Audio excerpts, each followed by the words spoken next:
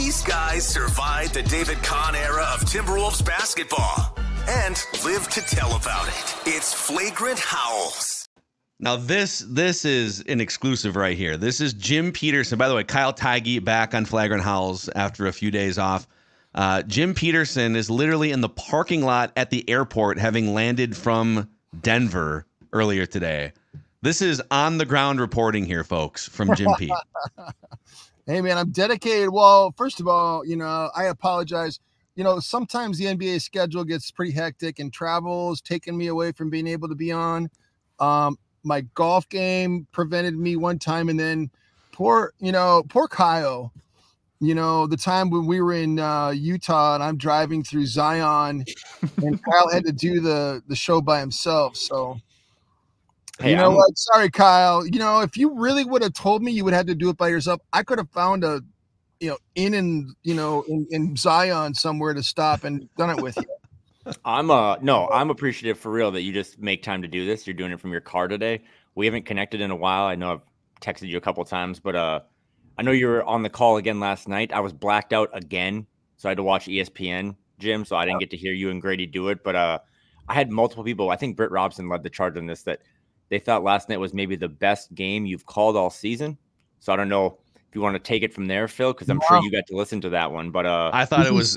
Is he saying me and Grady, or me in particular? I don't know. What's Britt saying? I think he said that, like, something about you, and we're just lucky that it was a gem to have you guys calling that game last night. I'll find the real text, but I will just say I'm not anti bigger organizations, but it was a tough listen last night with Bob Myers. So if anyone that was watching the ESPN stream, it was a little more difficult last night. There was a lot of sentences that didn't exactly equate to someone who has watched this team. So I don't know, any way you want to take it, Phil, but I thought last night was one of the better basketball games, despite the result being kind of lame.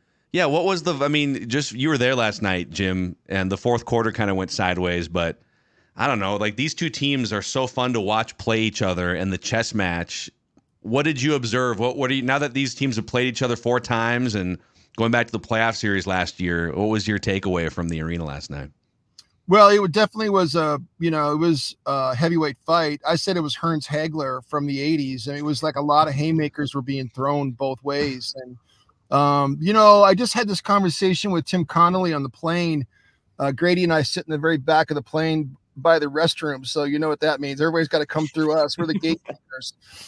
And for the most part, we just Grady and I do our thing, and we let people come and go. Cause like, who wants to sit there and like have a conversation when you're going to the bathroom? But anyway, but I did stop Tim because we were talking about Jokic, and Grady and I were talking about this last night. And it's like, I just think that when you see Nikola Jokic in person, it's different than on TV. On TV, it's dominant, but when you see how big he is and you see how he ragdolls people all the time, and I'm saying like big guys too, he ragdolls big guys. And what did he have? Like 5 and 1s last night where he made shots through contact.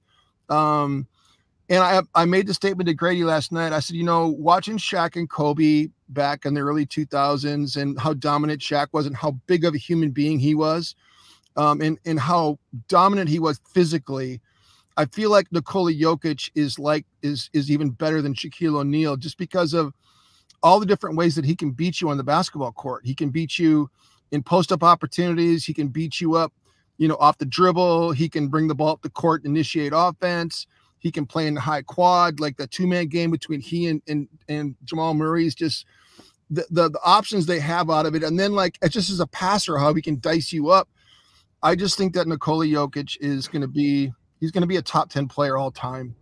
And that, I don't know how you guys feel about that, but I feel like he's every bit as dominant, if not more dominant. And Tim agreed with me. Like, I think he's got a little bias, and he said he does, but I think that Nikola Jokic is more dominant than Shaquille O'Neal.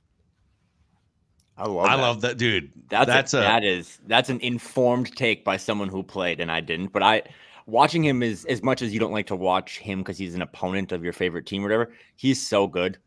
He is just incredible. It seems like he always makes the right play. I think he gets a pretty good whistle. There was that moment where even if Rudy sold it last night, I felt like Jokic knocked Rudy to the ground going for that 50-50 ball. Yeah. Jokic got another and one. But speaking of that game, because I did see one clip, and this week you played, Jim. I didn't. Jim, do guys have to dribble anymore? Because Aaron Gordon just gets to put the ball down every 6 seconds.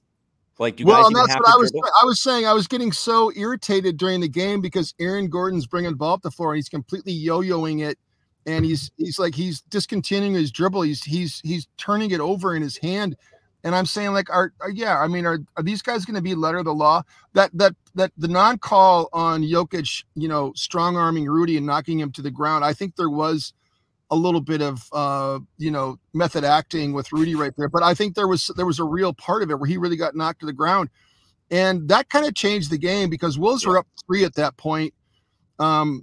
And Jokic, gets an and one opportunity out of it, and then they hit a lucky 3 after that. It was just like, and it went from like Wolves up 3 to down 10, in the fourth quarter. It happened in about a 3-minute span. So that was a momentum play. And I didn't think that Tony Brothers had a good game last night. I thought that refereeing crew was a little bit uneven. So I loved at one point you made a comment, and this not to make this all about officiating, but like Jokic does get a great whistle, and he also goes hunting for the whistle, but then anytime the wind blows a little bit against him on a call, he is the most incredulous. And I think you used the word, like, the audacity that he has right now in this moment after what's happened the last 5 minutes to even look at the official. Like, dude, wow. Yeah, it's it is pretty. It's his way, but no, I really do think that he's going to be. And the thing about it, it's kind of like playing golf with my son Sanjay. I put a golf club in Sanjay's hand when he was 4. So Sanjay's a +2 right now, so he's really good. But he could care less about playing golf. And when I play with him and he shoots 72 and he hasn't played in a year, it just makes me so mad. And the same thing is true with Jokic. This is what Tim and I were laughing about, is like Jokic could be a top 10 player. And I don't think he could give 2 craps about whether he is or isn't. He just wants to go home. Yeah. Yeah. He just wants to be alone, and he wants to go ride his harness horses or whatever he does in Serbia. But no, the thing I was saying last week, Grady and I were talking about this too. Like, if I know that NBA Twitter is all aghast about the Timberwolves right now, that they think that Minnesota was outclassed by Denver. But anybody that says that didn't watch the other 3 games, because the Wolves completely dismantled Denver in the first game at Target Center early in the season. And then when Denver came to Target Center and Minnesota was completely depleted, they lost by 3, but the Wolves could have won that game really easily, and they didn't have Rudy, Cat, or Nas in that game. And I think that scared Denver a little bit. And then the Wolves go to Denver March 29th and dismantle them again. So if you're saying that the Wolves don't belong in the same class as Denver, you didn't see the other 3 games. Amen. So I have a whole list, Jim, of just questions I wanted to ask you since we haven't talked in a couple of days. But another thing that came up this week, you were on the call Tuesday night when Ant has a 50-point game, 51 to be exact. And I saw Alan Horton tweet out the list of guys that have had 50-point games in Timberwolves history. And you tweeted at him, "We've seen them all." So I don't just take that anywhere you want, but like, what has it been like? Or, that night in specific, they needed all 51 from Ant to pull that game out. But how cool is it for you being long-term with this organization to have seen all those different guys drop 50 at some point? Well, and what's funny about it too is that Karl is at the top of the list. Karl has the 60-point games. Yeah. So, so I don't think Cat gets enough credit. A lot of the lists, before Cat came to the Timberwolves, 3-point shooting lists, all-time scoring lists, any kind of like metric that you want to say, like the team history, they were sad lists. And even like the coaching, list is pretty sad too, because we were talking about how fast Finchie has been, vaulted into the number 2 spot all-time wins list. It's the coaching history with this team is kind of sad too. I still maintain Chris Finch is the greatest coach in Timberwolves history. Karl-Anthony Towns has gotten up there along with Kevin Love and with Kevin Garnett in terms of being an all-time great Timberwolves player. But Anthony Edwards is going to rewrite everything. Like that, I just hope he spends his entire career. I hope he's like Kobe Bryant and Larry Bird, Magic Johnson, to play with one team. I want him to be in that category because I think that he is. Is there a more joyful player in the NBA that you've seen? I just don't know if I've seen anybody since Magic Johnson that has that kind of charisma, and the way that he's able to engage with the crowd, and the way that the camera loves him too. The camera loves him. The photograph of him holding up the 50, and I don't know if you noticed the finger splint that he had on his hand. Oh yeah, 21. He had the 21 on it, and so I don't mean to hijack this podcast, but no, hijack away. I cried when I saw that photo. Don't say hijack at an airport though. We're looking out for you. Just be careful. Well, so anyway, I was texting with longtime equipment manager Clayton Wilson, because KG wore that finger splint his entire career. I don't know if you guys remember that or not, but if you look at photographs of Kevin Garnett from 1996 to the time he retired in a Timberwolves uniform, he had that splint on his finger. And he would oftentimes dunk. It would come off of his finger on a dunk. He was like, why is he always bending over after a dunk and picking something up? It was the finger thing. It was the splint coming off his hand. So he cut his finger in a game in Los Angeles against the Lakers, and it was in 1996. So he cut his finger. He actually needed the splint, but then he played great with the splint on. So the splint never went away. We know how superstitious KG is. Yeah. But there's a story that I was remembering, and I was trying to remember some of the particulars. So I was texting with Clayton Wilson after I saw Ant do the 50. And so I said, Clayton, what was the story about KG and Memphis? And so the year that the Timberwolves were trying to vie for the number 1 seed in the Western Conference in 03-04, they had to play Memphis the last game of the year. And it was the Pau Gasol Memphis Grizzlies too. So it was at the Pyramid. It wasn't at FedEx Forum. It was at the Pyramid, which is now a Bass Pro Shop, by the way. I don't know if you guys know that or not. You guys got to go look that up. Look up the Bass Pro Shop in Memphis. It's where the Grizzlies first played when they moved from Vancouver. By the way, side street down a side street. Have you guys seen a rash of Bass Pro Shops trucker hats all over the place? Yes, I see them all over. Why are people just wearing Bass Pro Shops hats now? What is that? Kyle has one. I have a couple. They're back in the closet. I think they were like mass produced and like really cheap. I think they're selling them at like Walmart and stuff. But they are, yeah. As trucker hats become more popular or whatever, and you can see I got one on. Yeah, they are. They are all the rage right now, I think, for the next generation. But back to the end of the 2004. So I'm texting with Clayton, and so, anyways, so KG had to have the splint on. He virtually could not play without his finger. And so when they go on this road trip, KG forgot to put his splint in his shoe, and then Clayton would put the shoes in the bag, and the equipment managers, they handle all the equipment. So when KG found out he didn't have his splint, Clayton had to send intern into the Timberwolves locker room back at Target Center, get the splint, bring it to the airport, have a pilot that was flying a commercial flight from Minneapolis to Memphis take the splint to the Memphis airport. A courier had to go pick it up at the airport and bring it directly to the Pyramid so KG could play in game 82 that the Timberwolves won to be the number 1 seed in the Western Conference in 03-04. That's an amazing story. That's crazy. What a cool job. Dude. So KG was just so superstitious. And then, I don't know, did you see KG's tweet at Ant about the splint? Anyway, I say that to say, I just was telling Leah, I was telling Grady last night the story because I'm still filling Grady in on Timberwolves history, things that happen and the importance of it. So I was telling him last night. And so I was telling Leah that this morning on the plane.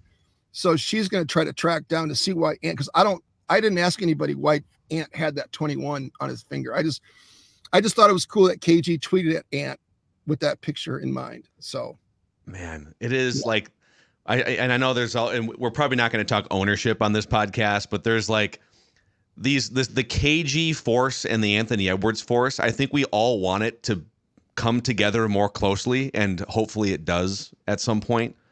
But it is so cool to see him from a distance on Twitter. He's clearly connecting with this team. He clearly still communicates with Karl-Anthony Towns and Ant. It's I hope he comes to a playoff game. I'm not sure if he's quite there yet, and it's kind of a mess right now. But man, I like those guys together, Anthony Edwards and Kevin Garnett, bridging the 35-year history of this franchise. We need it to happen at some point. Yeah, I agree with you. I just was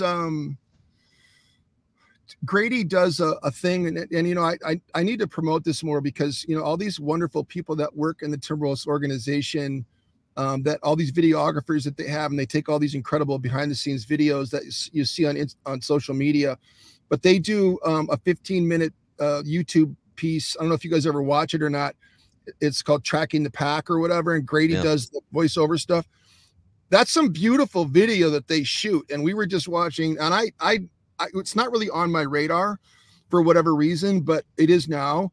The video from that road trip from Indiana through Utah, and all the incredible plays and the camera angles that they had from behind the scenes, like, you have to watch this video. Like, Anthony Edwards is just such a beautiful human being, man. Like, and like, you get to really see, like, when you see Track the Pack, you get to really see some behind the scenes stuff that you don't get to see normally. So I would say people go watch Track the Pack on the Timberwolves YouTube feed and see some of that video. Grady does a great job of narrating that stuff, and between him narrating and his awesome calls, it's great video. It's great viewing. So yeah, it's on YouTube, and they do it at least once a month. I mean, they turn it around now pretty fast, which is hard because it's hard to edit that stuff. But they did a cool one when the team went to Dubai or Abu Dhabi, like in the preseason. So if you don't watch Track the Pack yet, do it. But also, to your point, Jim, Grady does like the narration, and it's the more, I mean, if Michael Grady just wants to leave me voicemails, like the more I can listen to him, the better.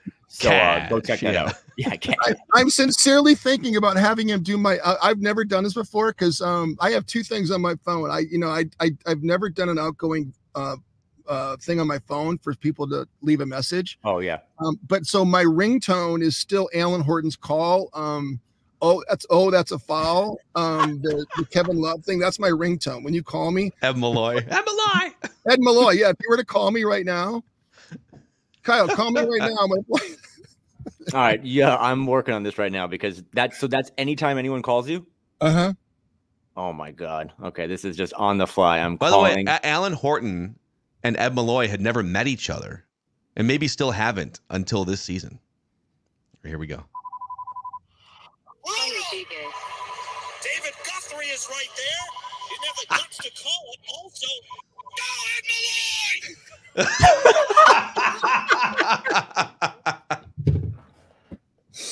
It's my ringtone. That's the greatest moment of my podcasting life. Wow. Okay. Well, wait, good so luck. you ever just like every day. sitting at a restaurant, you leave your phone on accident? Yep. And all of a sudden people are looking over. What's funny is when someone calls me and I'm sitting on the plane with Alan Horton. He's kind of over it now at this point, but that's so good. I was saying too, because back to you said it before, Jim, that like it would be awesome if Ant had kind of a Kobe career. I don't know if you saw this, Phil, but last night was Ant's 300th game for the Timberwolves. And I just thought it was crazy to look at those. I mean, he's first in points through 300 games in franchise history, 8th in rebounds, 4th in assists, 3rd in steals, and then 1st in 3-pointers made. It's crazy to think that we're only in year 4, and he's already played 300 games. I mean, I was looking back because I was looking at some LaMelo stuff. Everyone from that draft class, a lot of those guys haven't played a lot. Wiseman, LaMelo, injuries, Patrick Williams. Ant's played like 96% of every season. And it's crazy how far he's come, right, Jim? I mean, you've called every game. It's crazy to see how far he's come in 4 years and to think that he's still probably 4 years away from his prime. Yeah, I think that, having Chris Finch and this coaching staff and Chris Hines, the way that Ant gives credit to other people, his maturity, his old soul mentality, the fact that he's able to share the spotlight. He's so pumped that, that Cat's coming back. I mean, it's like the post-game interview after the Washington game with Leah, was so great because, he was saying Cat's coming back. And then also, how excited he was about, are you going to have energy for tomorrow night in Denver? And he just was like, hell yeah. He's like, he's so real, he's improved so much even this year. Like his playmaking has gotten so much better. His off-ball awareness has gotten better. It still has ways to go yet, but it's just that he's a supercomputer. He's learning exponentially. He's like AI. He's just getting smarter and smarter all the time, and it's just fun to watch. You mentioned like 10 minutes ago that you asked the question sort of rhetorically, is there any player in the league that just is more joyful than Anthony Edwards? And I don't know that I can name one, but the thing I love about him, not only is he maybe the most joyful player, but he can flip that switch to killer mode, like basketball killer mode, whenever he needs to, where it's time to go get 6 points in 30 seconds and tie this thing up, or it's time to get a clamp stop on defense. And he can kind of toggle between being this conductor of an arena, this joyous personality, and also I'm going to take this game and reach into your basketball soul and rip your heart out. Kind of that Kobe, Mamba type mindset too. He's got both. And he has the ability to talk smack, and he could talk smack effectively to humiliate you, and he can talk smack to you and make you laugh. And he can also, when something is going against him, he can also appreciate it too. I don't know. It was a small thing last night, but when Christian Braun was doing demolition at the end of the game and he was getting all those dunks, he dunked left-handed on Rudy. He had the lob dunk. Like he was just it was a dunk fest, right? There was came out of a timeout, and it was Ant and Christian Braun standing next to each other, and they were talking, and Ant was, I think, really kind of like enjoying the moment with Christian Braun. Do you guys remember that? I mean, it was, I don't know if ESPN had that feed, Kyle, but it was on our feed. We just had the video of them standing side by side, and Ant's chatting with him, and they're laughing. You know what I mean? So he also has a good nature part of it. He's not a sore loser. You know what I mean? He could stand next to Christian Braun and enjoy the moment with him, that he had a great moment himself, you know? Yeah. So the next time we hear you call a game tomorrow night, Wolves, Hawks, there's something else you said. Karl-Anthony Towns might be back. We're not sure yet, but there's been a lot of questions or conversations, on podcasts and articles about integrating him back in. What are your kind of thoughts on that just in general? And how important do you think, kind of like I think, that you got to have all players available? You know what I mean? Like this team can't do what it wants to do without integrating Karl back into the mix. Well, I think that Finchie's command of the English language. I just think that so many people enjoy his post-game pressers, right? Because they're so listenable. He's so real. And the words that he chooses to use, I think that, Dane and Britt have brought this up too. I think Britt, who was also a wordsmith, I think he enjoys listening to Finch so much because I think they're fellow travelers when it comes to that kind of thing. And Finch has used the term, well, I like the original term he used with Cat, and that's stray voltage. I mean, that was just so classic and so descriptive and so precise and right on. Like everybody just goes, that's exactly what it is. It's stray voltage. Yeah. But he also said this about Cat too, is that one thing you miss with Karl-Anthony Towns, you miss his on-demand scoring. Mm-hmm. I mean, that's another phrase that I think is really true. Like his on-demand scoring, like Cat can score in bunches, just like Ant can. And so I think that's one thing that he's going to bring back to the table, his ability to score in so many different areas of the floor. And then I just hope that he's learned something about playing with a 0.5 mentality. Like just having watched how the way Nas plays is a lubricant to the offense and helps things playing in the flow, and that Ant still gets sticky fingers. But how many times have we heard since Cat went down that the offense isn't flowing because the ball's getting sticky? Mm-hmm. Yeah. We haven't really heard that much, right?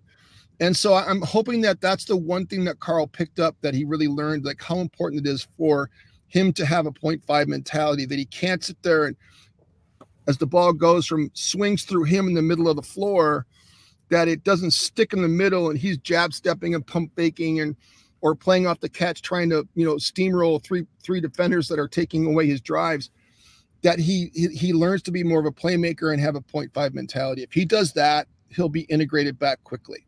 Yeah. I just pulled up the quotes this is from a couple nights ago. Finch asked about, I think Dane asked this question about how seamless he feels like it's going to be to reintegrate Cat. And to what you just said, the wordsmithing here is excellent.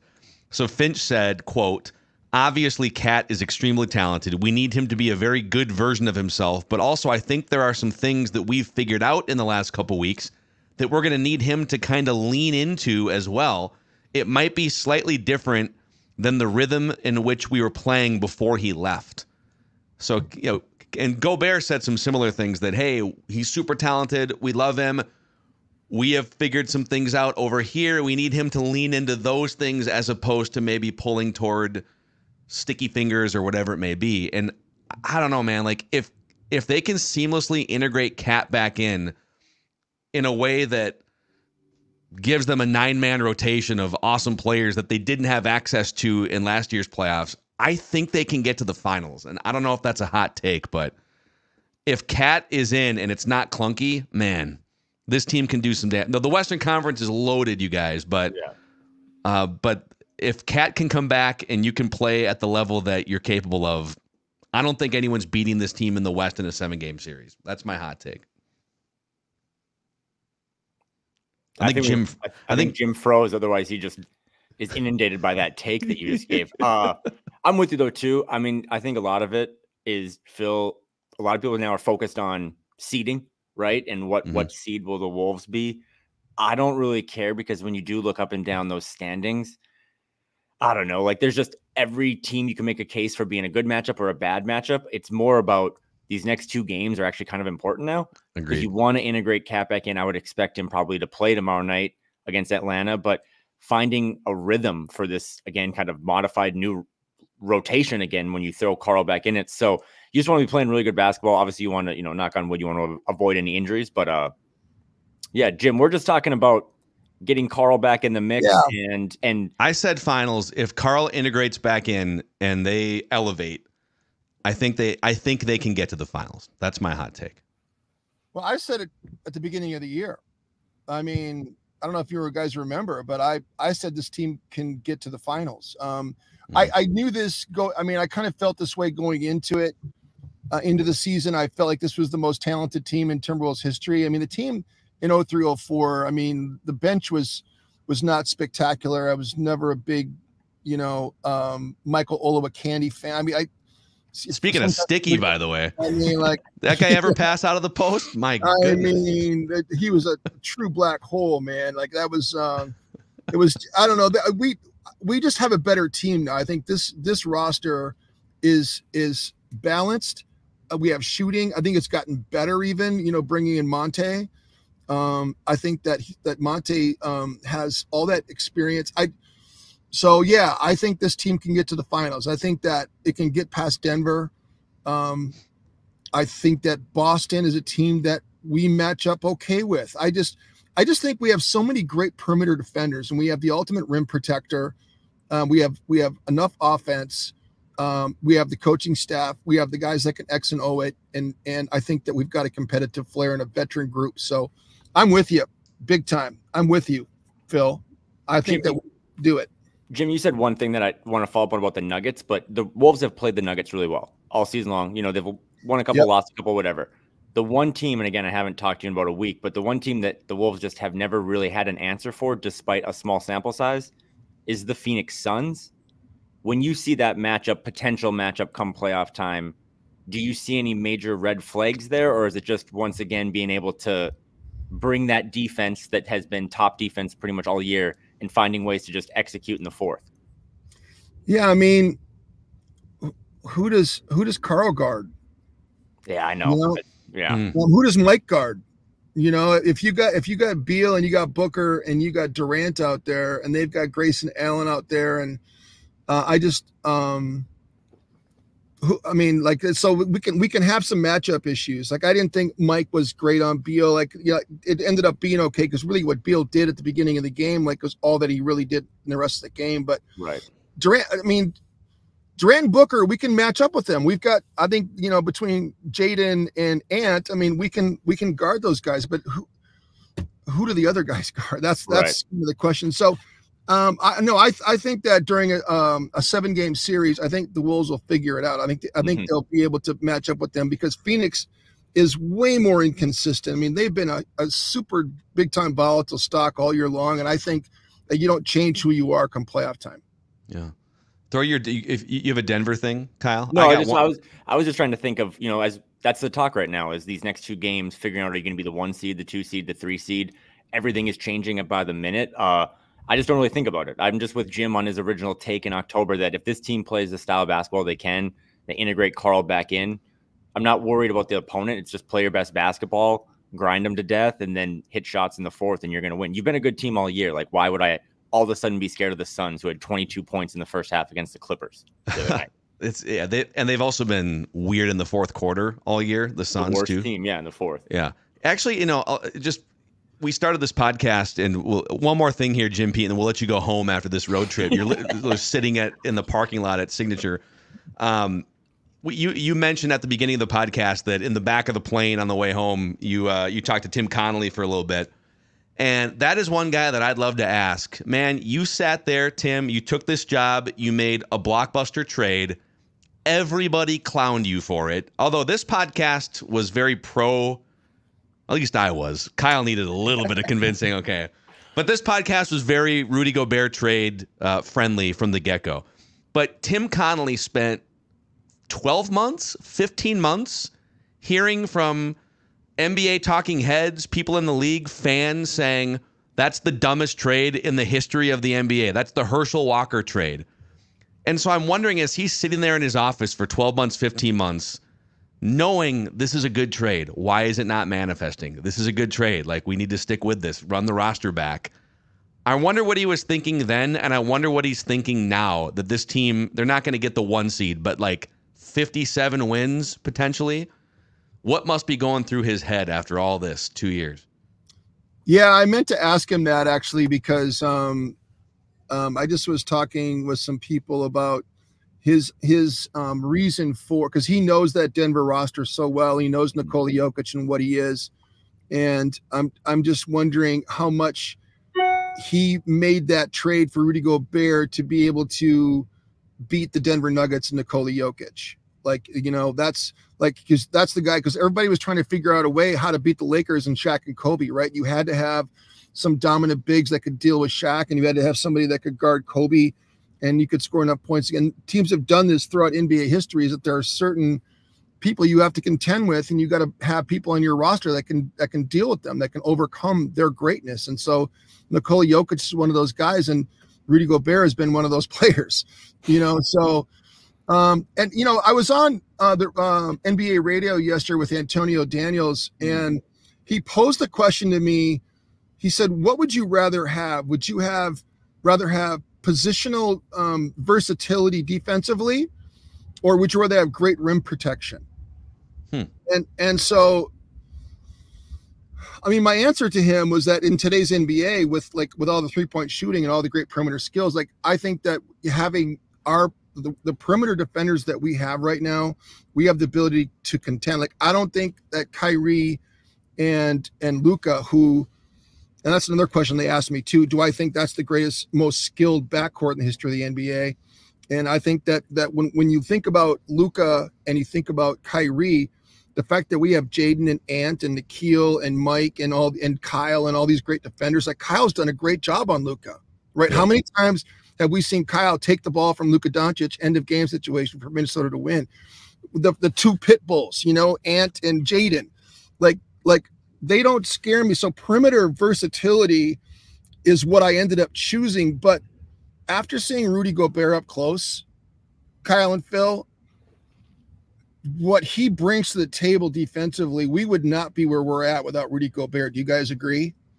Yeah, I agree. And also, Rudy kind of gives you, like, he's like the Venn diagram. He gives you both. I think of that possession where he guarded LaMelo on a switch for like all 24 seconds to force a really bad shot. I mean, Rudy can, that's not ideal. You want him at the rim, but he can get out on the perimeter and guard some guys too. So I would lean what you said, but I think the Wolves, the reason they're so good, Phil and Jim, is because they have both. I mean, they have, like you said, they have the perimeter defenders and they have the rim protection. And it's I'm a defense guy now. I'd rather watch a good defense than a good offense. Yeah, but I just think that Utah had limitations because all they had was Rudy and all those terrible perimeter defenders. Yes. They were limited in how far they could go come playoff time when you need to get stops, because really at the end of the day, perimeter defense wins the day. Perimeter, if you can't keep guys out of the paint, if you can't defend 1-on-1 and contest and get out and guard 3-point shooters, you're going to lose. So you really do need both. But if I need one over the other, I'd rather have a bunch of pit bulls on the perimeter.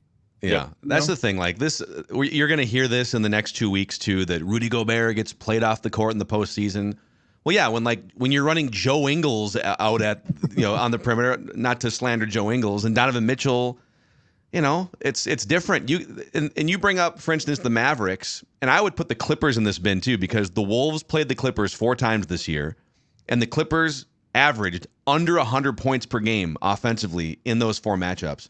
So if they run into, there's a couple teams like that you'd look and say, wow, there's Hall of Famers, there's Paul George, but you can throw guys at those players if you're the Timberwolves. Remember that, was it last year against the Mavericks at the end of one of those games, and the Mavericks had like 20 seconds left to get a shot off, and they couldn't get a shot off against Anthony Edwards and Jaden McDaniels, because you can throw dudes at some of those players. I don't know if you can throw anyone at Zion, for instance, if you match up with the Pelicans. There's a couple matchups that scare me, and the Pelicans are actually one of them. So we'll see how that plays out. But man, this is gonna be so much fun. The best play last night was, I got to go listen now to Jim and Grady's call, but when 24 seconds of defense, Gobert gets the block on Jokic, right? Ant throws it ahead to Naz, who throws it to Jaden, who goes behind his back to Gobert. That was defense leading to offense, but that was basketball porn 101. I mean, that was if you don't like that. Well, and the other one too, because I was watching on Twitter today a replay, the ESPN's replay of Ant going up for a jumper. He was going to get his shot blocked, so he throws it back to Naz, and Naz takes it and saves it by going between his legs, and then did this incredible spin dribble, and then ended up getting an and one opportunity. And like the ESPN guys just like did not phase them at all. I mean, talk about basketball porn. I mean, like that to me, like the skill level. Wrong button. Grady made a farm noise. There we go.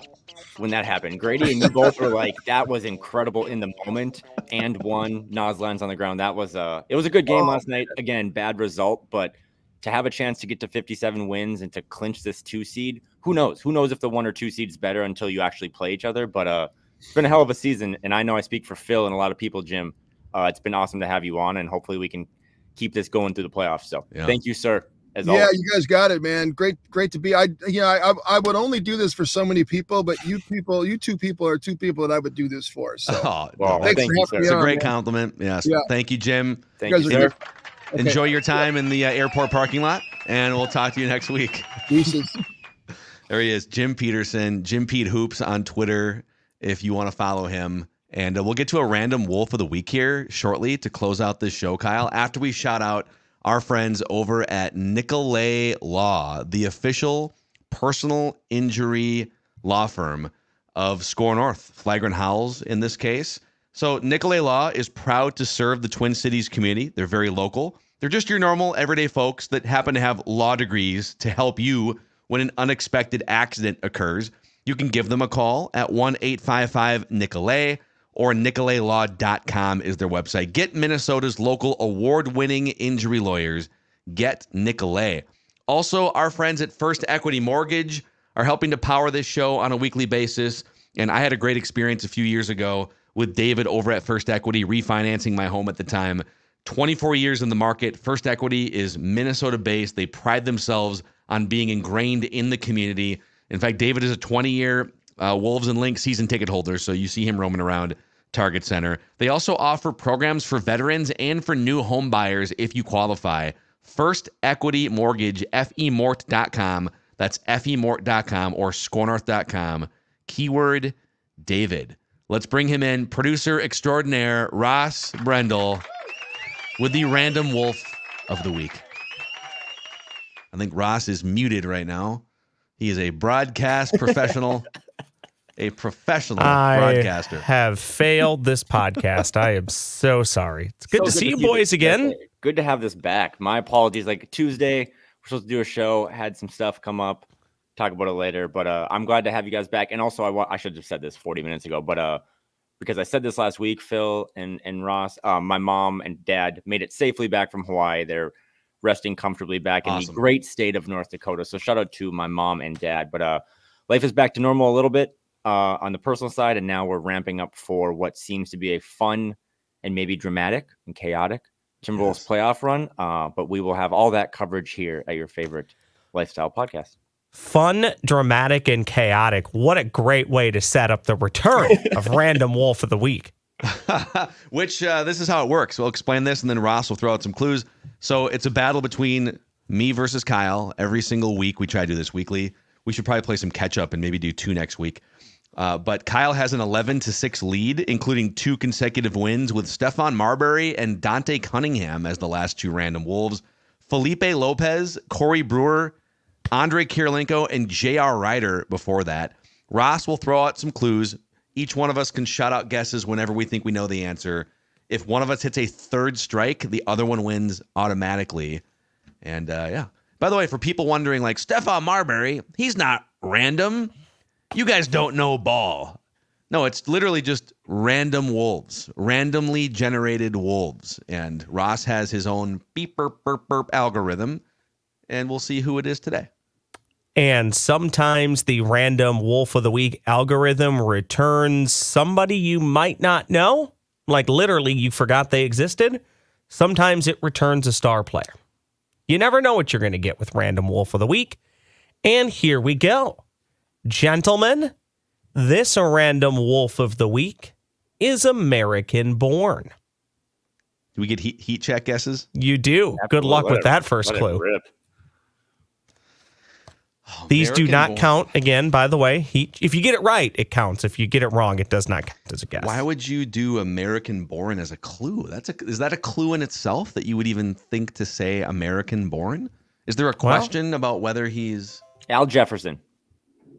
That is not correct, Kyle. Okay. Just letting it rip. Will Avery.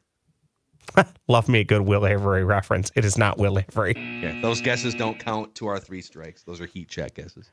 Clue number 2, this random Wolf of the Week was a 5-star recruit out of high school. 5-star recruit out of high school. I would venture to guess most NBA players were 5-star recruits, but not all of them. Yeah. It'd be tough to... Well, some of those Timberwolves rosters probably weren't rocking a lot of 5-star high school recruits back in the day. They probably had 5 total stars on the roster. Yeah.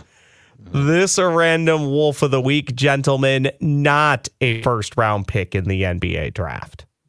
So a 5-star recruit out of high school. They were not a first-round pick. This random Wolf of the Week made his NBA debut playing against the LA Lakers and scoring 3 points. Is it Naz Reid? It is Naz Reid. Well done. Whoa! Wow. Do you have his game log stored in your head? What? That's, by the way, correction, that's 6th man of the year, Naz Reid, to you. Sacramento Kings fans. No, that WrestleMania star Naz Reid, by the way. I mean, there's probably other guys that would fall under this filter, but 5-star recruit coming out of high school, goes to LSU, terrible first year, comes out undrafted. So when you said 5-star, but not a first-round pick, got me thinking the way you word these things, my friend Ross, that maybe this guy wasn't even drafted. So you didn't even let me get to he was not even drafted in the second round. I was legitimately set to guess Rick Rickert, but I couldn't remember if he played an actual regular season game or not. That's a fun one. I'm glad timely too, Ross. Not Naz Reid. Everyone together, Naz Reid. And Naz, 2 words, Naz Reid. And again, I'm not joking. That is completely random. And this was actually... When did we last think we were going to do random Wolf of the Week? 2-3 weeks ago? That's how old this one is. Oh, well, Tuesday, okay. But you've had it prepped for like 2 weeks probably. Yeah, that's correct. On me. If you have time, I think we might. I do have a second one ready if you want to do a 2 for today, since Kyle mastered that one so quick. Wow. Let's go. Okay. All right, here we go. We're going a real heat check. Bring it up. Another chance for Kyle to embarrass me here. Let's go. It's now 12-6. How about Naz Reid taking over WrestleMania, by the way? Good for him. Dude, that was amazing. Yeah, you had 75, I think it was night 1, 75,000 people inside. Where were they? Where was WrestleMania? Philadelphia. The Link. The Link, right? And there was just a gigantic Naz Reid towel in like the 5th row of WrestleMania. It's great. I can report. Now, granted, it was only about a 300-foot walk, but there was a Naz Reid towel at Target Field yesterday. So it's taking over the world. To keep going. And I will say too, back to the WrestleMania thing, because at some point this podcast, maybe in the summer, we're just going to talk wrestling. I was going back and forth with Phil all weekend because Phil, really the wrestling historian, Ross, he made a perfect analogy of what happened at the main event. I texted him. I texted Phil. I told him bravo. I LOL'd at this. It was so well done. To compare WrestleMania back to Minnesota sports. Phil, I'm dead serious. I'm not blowing smoke. That was maybe some of your best work. I Good thought job. the Kansas City Tribal Chiefs was some of Brilliant. my best work Brilliant. on Twitter in 15 years. Phil, that's what got me. That was brilliant. All right, boys. Kyle now leads 12-6. Here's your second random wolf of the week for this podcast. Okay. This random wolf of the week is the definition of random wolf of the week. Do what you want with that clue. Oh, boy. Heat check time, boys. That's right. It is not Rick Rickert. We need to confirm. He got punched out by KG in practice one time? I don't know if he ever played in the game. Never heard his name. I think that was only exhibition in preseason. Rick Rickert was a one and done at the University of Minnesota. LaFonso Ellis.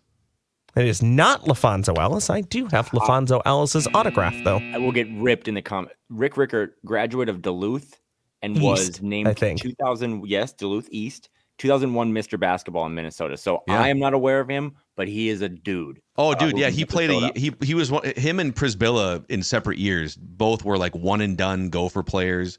Okay, the Gophers had a great run of NBA big men, one and done. Chris Humphreys was a one and done. Fun fact, and again, thank you to Mr. Rick Rickert, who once bought me Chipotle. He was in front of me in line at Chipotle after his overseas career ended, and I said, you must be Rick Rickert or something like that, and he bought my burrito bowl. He's like, you must be Ross Brendel. Let me buy you some lunch. Kevin Garnett punched Rickert during a 2004 pickup game, leading to stitches and a chipped tooth, according to our friends at Wikipedia. Back to you, Ross. Yep. This random wolf of the week is 6'3" tall and 200 pounds. Okay. But it's the definition of random, huh? This random wolf of the week, gentlemen, played in nearly 600 NBA games.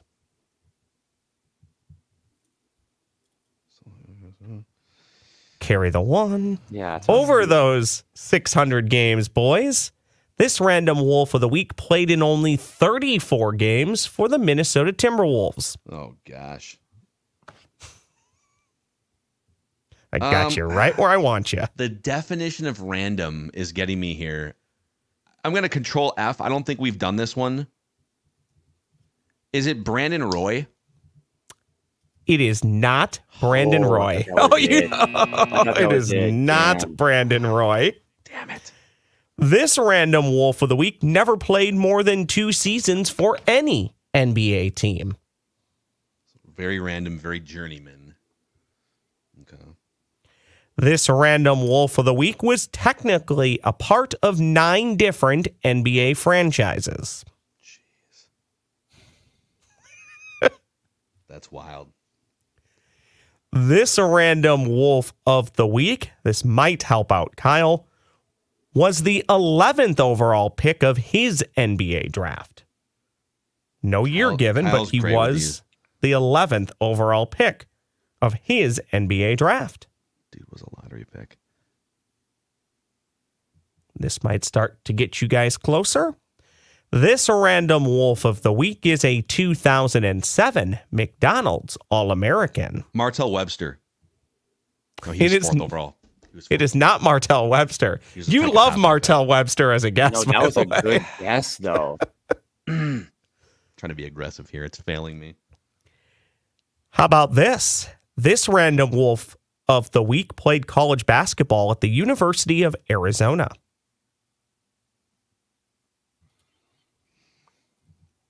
This is hard. This random wolf of the week averaged 11.5 points per game in his time playing for the Timberwolves. So he was kind of a guy. I would classify this 30 player. games. I'll give you this. Even though he played for a lot of teams, this guy's career numbers are okay. He was fine. What he was a good NBA player. He played at Arizona, or he came out. Played at Arizona. Yep. Okay. Can I ask, what was the clue before Arizona again? Was that the 11th overall? 11th pick, yeah. And also 2007 McDonald's All-American. Oh, yeah, that's right. While playing for the Wolves, this random wolf of the week wore number 8.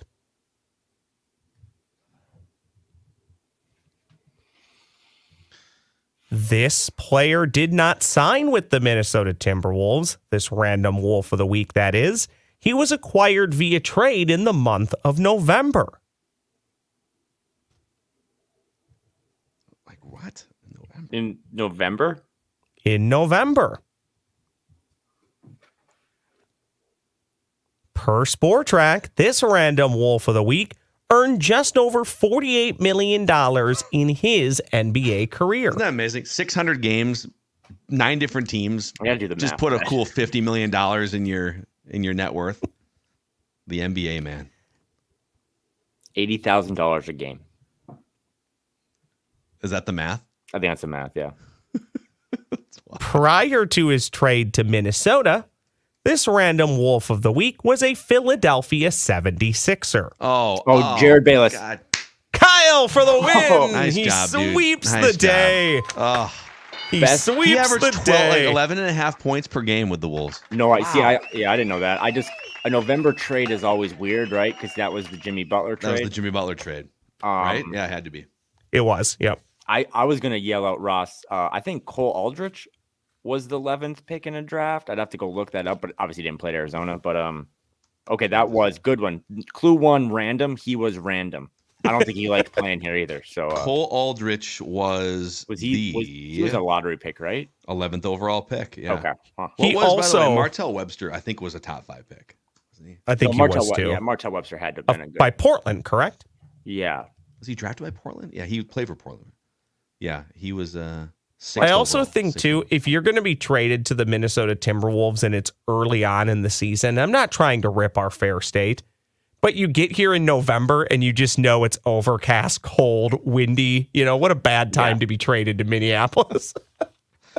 Yeah, the fall leaves are probably the beauty of fall has probably subsided. It's at that gone. point, It's so. gone. It's just overcast and drizzly. Good job, Kyle. Congratulations to Kyle. That was fun. That puts Thank you up. It's a football-like score, 13-6. Phil needs a touchdown and an extra point to tie you at this Yeah, point. Kyle with 4 consecutive wins now in the random Wolf of the Week here. So I need to go back to the film study room, see what went wrong here, and study up on my 2016 Minnesota Timberwolves rosters, apparently. Good thing I had 2 ready. I figured you guys would get 2 words, Nas Reed, pretty quickly. I didn't know you would get them that quickly. So good work, Kyle. I am in awe.